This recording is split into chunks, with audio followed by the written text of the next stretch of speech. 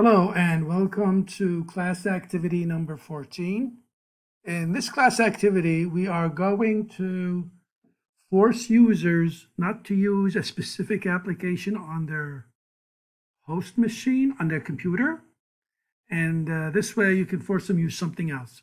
For example, today we're going to prevent users from using the Explorer, the Internet Explorer, because it's an old version, and this way we either force them to use the Edge, the new Edge browser, or Chrome. So what we're going to do is we're going to create a group policy that will prevent users from using the Explorer. And when they click on it, they're going to get a statement that says your administrator prevented you from using this, and then therefore you will have no choice but to go and use another browser. All right, so let's get started. Boot up the domain controller, and once you boot it up, let's go to the computer, to the object group policy management. All right, this is going to be a computer policy, so make sure that your client has authenticated and he is in here in the computers, right? So we'll get to that later on. All right, so let's go to the group policy object, right click on the group policy objects and go to new and type in prevent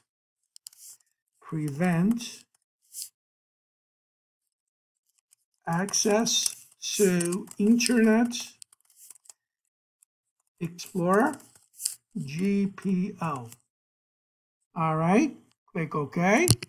I already have that. If I do, it's right here. So right click on it now and go to edit.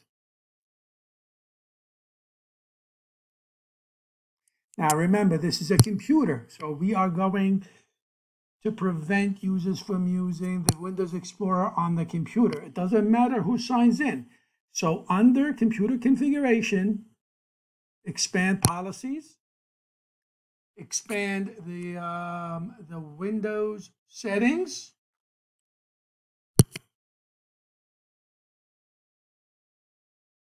all right, expand the security settings right here. Let me just expand this a little bit. And after you expand the security settings, we need to expand, oops, sorry.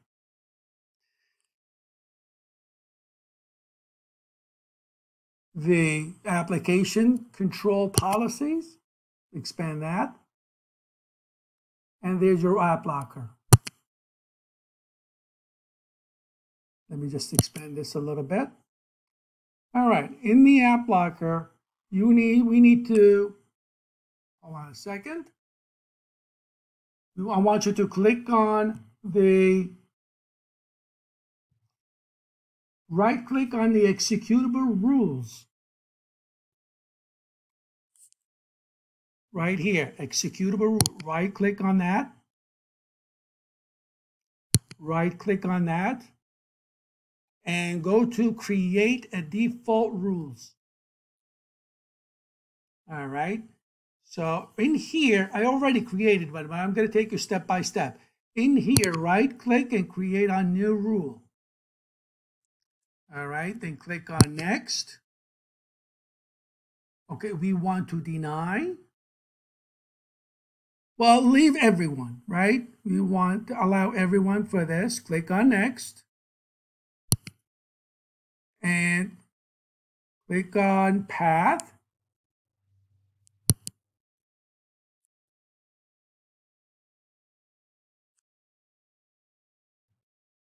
Hold on a second. No, we forgot to click on deny.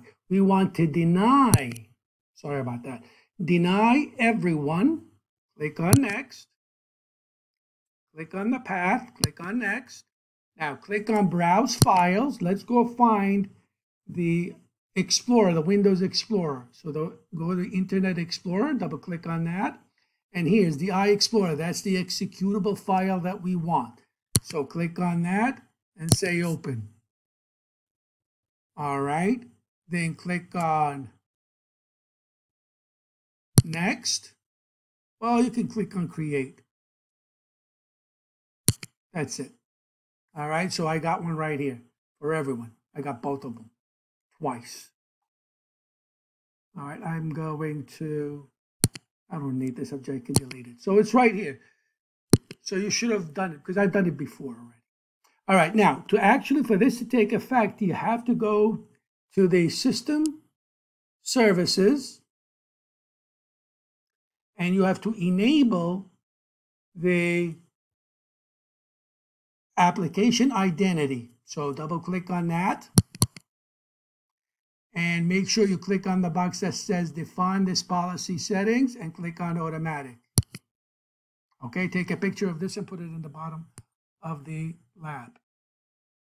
And then click apply and then click OK. That's it.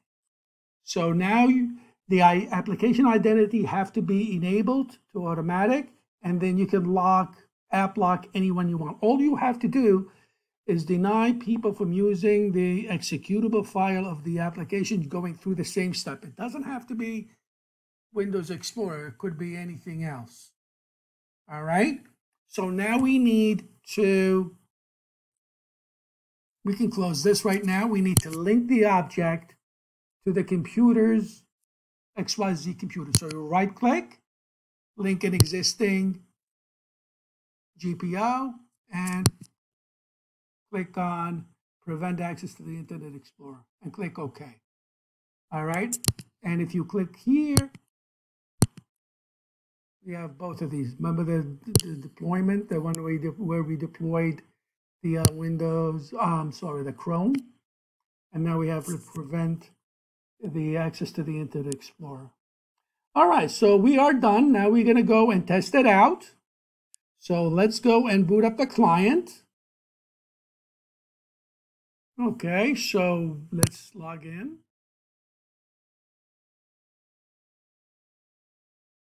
And let's log in with Mike Smith. And his login password is welcome4, if you remember. If you don't remember, then you can go and reset it if you want to.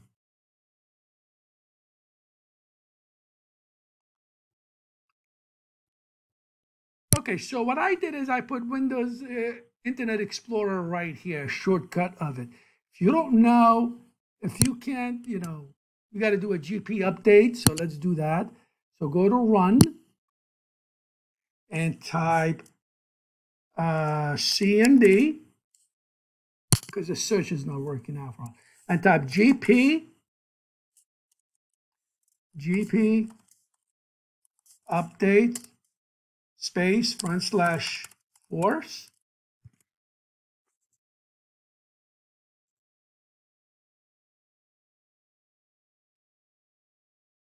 Okay, so it has been completed successfully. You may have to reboot, say yes.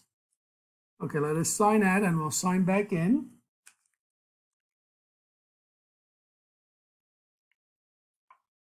Okay, let's sign back in.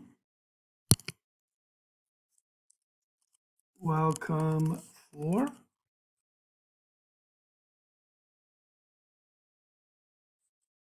All right, now, where do we find the Windows Explorer? It's not on the desktop because this is the new Windows. Let's go and search for it. Open up the Explorer. We need to find the browser. And it's on C drive, under Program Files, Internet Explorer. It's right here, right? What I did is I made a shortcut. But if you double click on it, see, this app has been blocked by your system administrator. That's what you should get. Make a copy of this. Take a screenshot and put that at the bottom of the lab.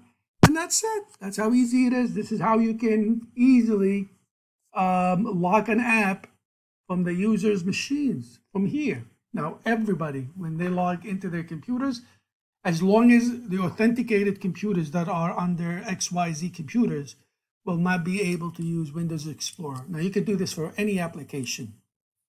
All right, so That's it for this exercise, and I'll see you on the next class activity.